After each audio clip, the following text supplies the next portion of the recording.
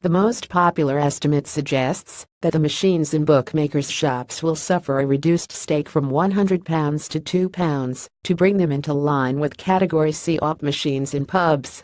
But Barclays, says today's Daily Telegraph, is sticking to its belief that a more generous £25 will prevail.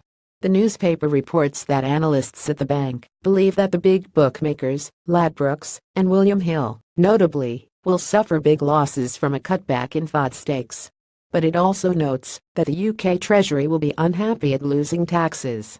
The review is due in October.